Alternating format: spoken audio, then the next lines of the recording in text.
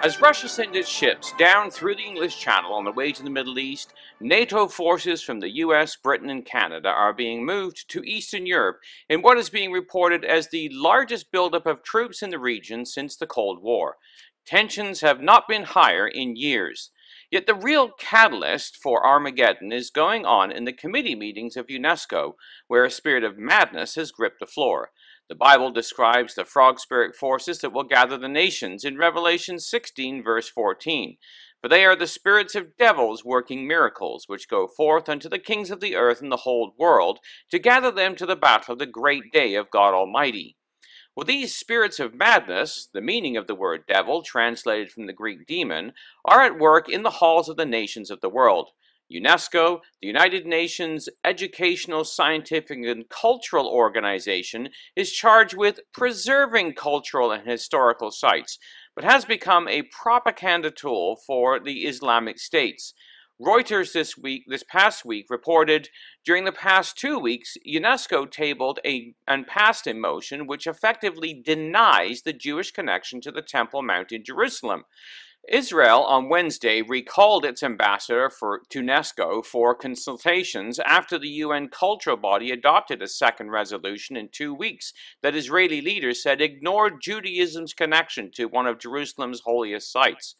According to a text provided by Palestinian officials, the resolution adopted by UNESCO's World Heritage Committee in Paris refers to the compound revered by the Jews as Temple Mount, by the Muslims as the Harem al-Sharif, or the Noble Sanctuary, only as a Muslim holy site of worship, just as a similar motion did on October 13. End quote. Well, before being recalled, the Israeli ambassador to UNESCO, Danny Danon, addressed the organization, and it's worth listening to what he had to say. I give the floor to the representative of Israel. Madam Chair, members of the committee, you have just adopted yet another absurd resolution against the State of Israel, against the Jewish people, against historical truth, and one which stands in complete and utter contradiction to all values which this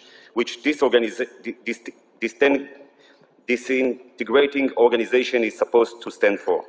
All this at a time when forces of radical Islam are destroying the history and legacy of many nations, demolishing mosques and churches, and not even sparing archaeological sites.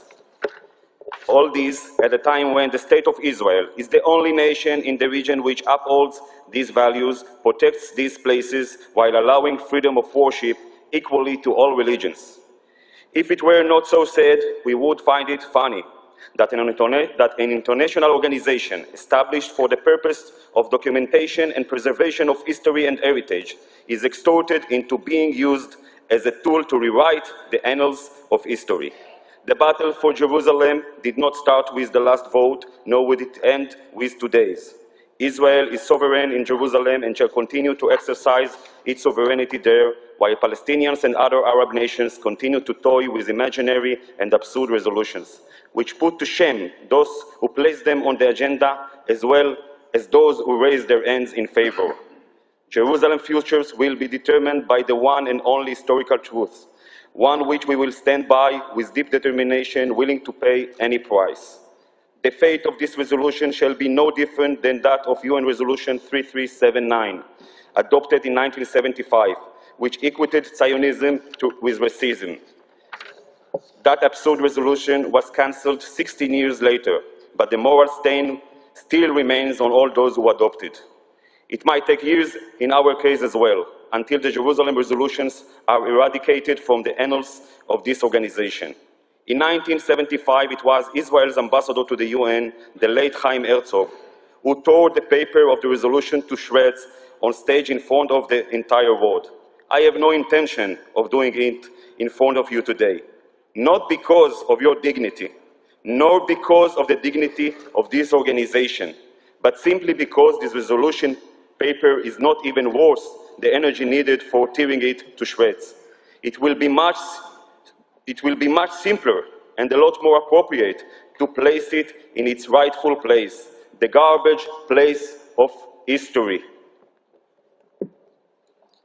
And this is the garbage, Madam Chairman, and this is the resolution, and this is the place for it.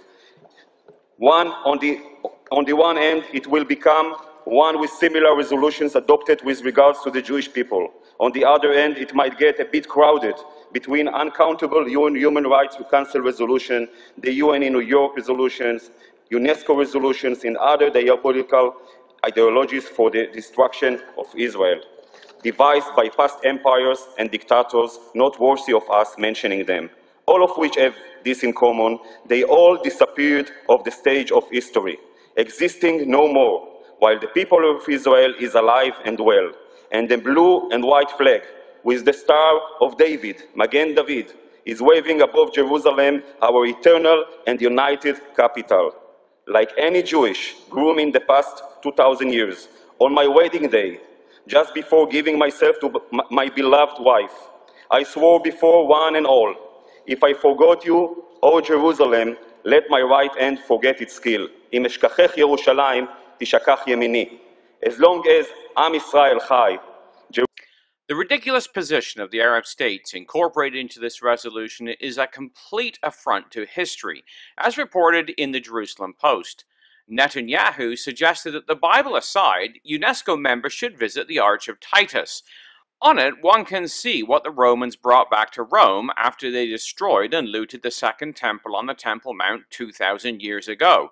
There, engraved on the Arch of Titus, is a 7-branch menorah that is the symbol of the Jewish people, and, I remind you, is also the symbol of the Jewish state today, he said. Soon UNESCO will say that the Emperor Titus engaged in Zionist propaganda, Netanyahu said. To say that Israel has no connection to the Temple Mount and the Western Wall is like saying that China has no connection to the Great Wall of China, or that Egypt has no connection with the pyramids. By this absurd decision, UNESCO has lost what little legitimacy it had left, Netanyahu added. The gross distortion of the truth being carried out by these nations is not to be underestimated, as it is the spirit of madness that will eventually bring the nations down to Jerusalem to battle. We live in a day and an age where basic scientific fact is on its head. When a boy can call himself a girl, and despite obvious biological evidence, the world accepts this as the truth. It is a time lamented by the prophet Isaiah, who writes in chapter 5, verse 20, "Woe to them that call evil good and good evil, that put darkness for light and light for darkness, that put bitter for sweet and sweet for bitter. Woe to them that are wise in their own eyes and prudent in their own sight. Woe to them that are mighty to drink wine, and men of strength to mingle strong drink." Well, this is the spirit of the age in which we live.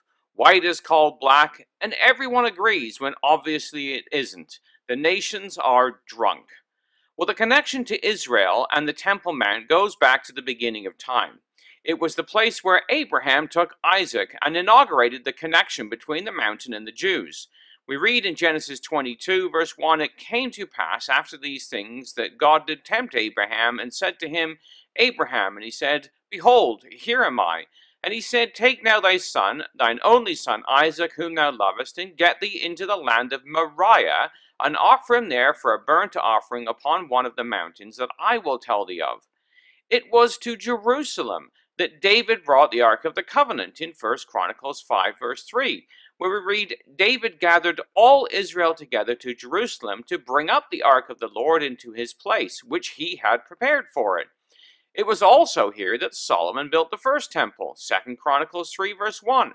Solomon began to build the house of the Lord at Jerusalem in Mount Moriah, where the Lord appeared to David his father in the place that David had prepared, in the threshing floor of Ornan the Jebusite.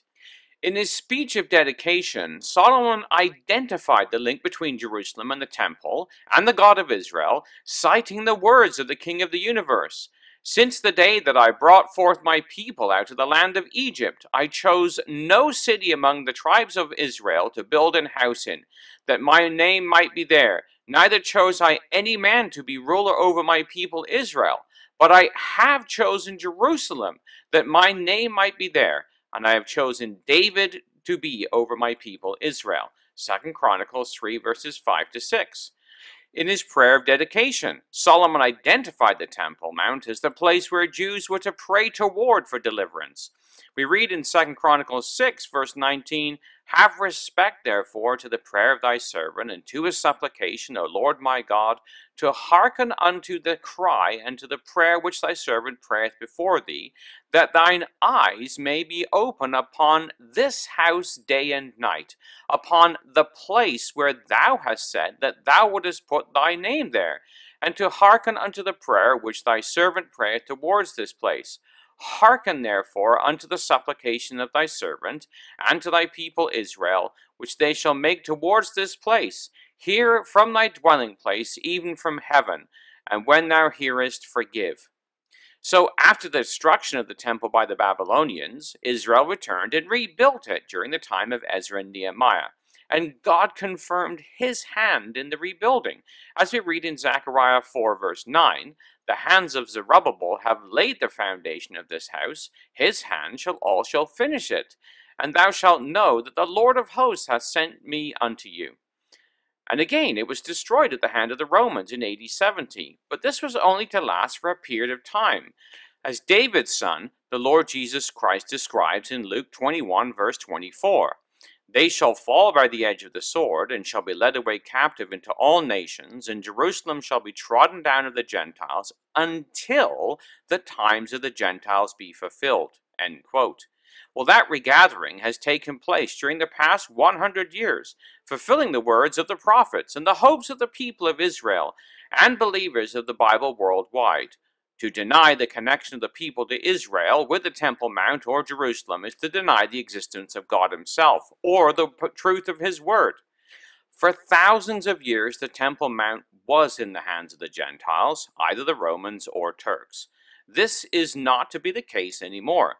The Palestinian quest is to dominate the Temple Mount and erase Israel's historical connection is doomed. It is reminiscent of the goal of the nations surrounding Israel during the period of the Babylonian invasion. They thought the holy places would be theirs in possession, and ridiculed the people of God, as we read in Ezekiel 36 verses 1 to 4. Also, thou son of man, prophesy unto the mountains of Israel, and say, Ye mountains of Israel, hear the word of the Lord. Thus saith the Lord God, because the enemy hath said against you, Aha, even the ancient high places are ours in possession, therefore prophesy and say, Thus saith the Lord God, because they made you desolate, and swallowed you up on every side, that ye might be a possession unto the residue of the heathen, and are taken up in the lips of talkers, and are an infamy of the people. Therefore, ye mountains of Israel, hear the word of the Lord God. Thus saith the Lord God to the mountains, and to the hills, and to the rivers, and to the valleys, and to the desolate places, and to the cities that are forsaken, which are become a prey and a derision to the residue of the heathen that are round about. Well, he goes on, but the arrogance of the nations went beyond this. Similar to UNESCO, they appointed God's land to their own possession in rejoicing, as we continue to read. Verse 5, Therefore, thus saith the Lord God, Surely in the fire of my jealousy have I spoken against the residue of the nations, and against all Idumea, which is Edom, which have appointed my land into their possession, with the joy of all their heart, with despiteful minds, to cast it out for a prey. Well, UNESCO and the World Court will have no say over the land, not because of historical claims, not because of archaeological evidence, but because there is a God in heaven who is alive today, and his word is alive also. It is his land, and he appointed it once again to Israel. Newsflash, the times of the Gentiles are over. Yet the nations of the world will not listen to reason. They are drunk with an intoxicating drink that will bring them down into the land. The issue will be Jerusalem. It is when Jerusalem is in Jewish hands that the nations lift up their hands against God's people, as we read in Joel 3, verse 1. For behold, in those days and in that time, when I shall bring again the captivity of Judah and Jerusalem, I will also gather all nations, and will bring them down into the valley of Jehoshaphat, and will plead with them there for my people and for my heritage Israel, whom they have scattered amongst the nations and parted my land. Well, UNESCO's vote was interesting because one of the few non-Muslim nations that voted in favor was Russia. And among the nations who abstained, not having the spine to state their real feelings, were Spain, France, Greece, Italy, and Ukraine, all who will be joining Russia in the future invasion of the land as described in Ezekiel chapter 38. Among those nations who opposed the resolution were the United States and Great Britain, as well as the Netherlands and others, some of which will form the opposition to the Gogian invasion as part of the nations of Ezekiel 38 and verse 13. Well, Zechariah records the same future event in chapter 14, verse 2, where he says, I will gather all nations against Jerusalem to battle, and the city shall be taken, and the houses rifled, and the women ravished, and half of the city shall go forth into captivity, and the residue of the people shall not be cut off from the city. However, although there will be tragic events, it will not be like previous invasions of Israel by the Babylonians and the Romans, because God will intervene. Because we read in verse 3, Then shall the Lord go forth and fight against those nations, as when he fought in the day of battle. The future of Jerusalem and Israel is certainly not in the hands of the United Nations, or the hostile nations of the world. It has been determined by Almighty God himself. Jerusalem isn't just any city, it's the city of the Messiah, as we read in Psalm 48, verses 1 to 2. Great is the Lord, and greatly to be praised in the city of our God, in the mountain of his holiness. Beautiful for situation, the joy of the whole earth, is Mount Zion on the sides of the north, the city of the great King. It is the eternal capital of Israel. It's not just a place where the first and second temples were built as houses of prayer to the God of Israel, but will be the place where the third temple will shortly be built. The Psalms tell us God's thoughts on the situation where God, in Psalm 78, verses 68 to 69, chose the tribe of Judah, the Mount of Zion, which he loved, and he built his sanctuary like high palaces, like the earth, which he hath established forever. Now this isn't just historical, but eternal, and soon to be established again, as we read in Zechariah 1 verse 17. Cry yet, saying, Thus saith the Lord of hosts, My cities through prosperity shall be spread abroad, and the Lord shall yet comfort Zion, and shall choose Jerusalem. Well, this prophecy is very specific, that Jerusalem again will be the center of world worship. It doesn't belong to the Palestinians, Muslims, or Catholic nations of Europe or the Russians, but to the God of Israel. We read in Psalm 132, verse 13, For the Lord hath chosen Zion, he hath desired it for his habitation. And again in Zechariah 2, verse 12, And the Lord shall yet inherit Judah his portion, the Holy Land, and shall choose Jerusalem again. It's from here that the house of prayer will be built again. As we read in Isaiah chapter 2, the word that Isaiah the son of Amos saw concerning Judah and Jerusalem. And it shall come to pass in the last days that the mountain of the Lord's house shall be established in the top of the mountains, and shall be exalted above the hills, and all nations shall flow unto it. And many people shall go and say, Come ye, let us go up to the mountain of the Lord, to the house of the God of Jacob. He will teach us of his ways, and we will walk in his paths. For out of Zion shall go forth the law, and the word of the Lord from Jerusalem. And he shall judge amongst the nations, and shall rebuke many people. And they shall beat their swords into plowshares, and their spears into pruning hooks. Nation shall not lift up sword against nation, neither shall they learn war any more. O house of Jacob, come ye, let us walk in the light of the Lord. So all nations will be invited to come and pray there, but only to the God of Israel. So we await this glorious time, and let us join the prayer of the psalmist. If I forget thee, O Jerusalem, let my right hand forget her cunning. If I do not remember thee, let my tongue cleave to the roof of my mouth. If I prefer not Jerusalem above my chiefest joy. Psalm 137, verses 5 to 6. Thank you for listening to the Bible in the News. We leave you the words of Psalm 137, sung in Hebrew by Israelis living in Jerusalem today, in and of itself a fulfillment of Bible prophecy. This has been Jonathan Bowen joining you.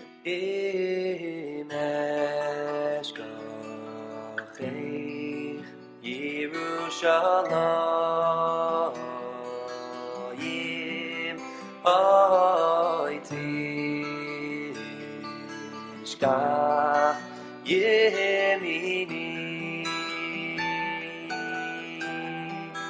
Tid bakle shoyni lechi ki emoy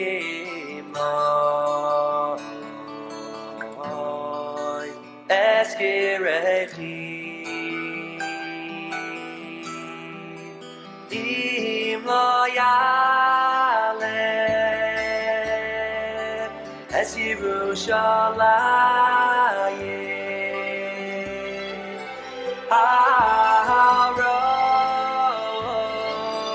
harosh simchasi im lo yale es Yerushalayim arosh simchasi im lo yale es Yerushalayim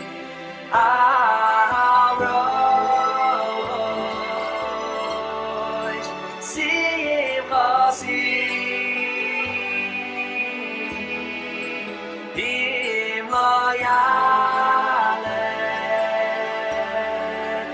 es Yerushalayim arosh simchasi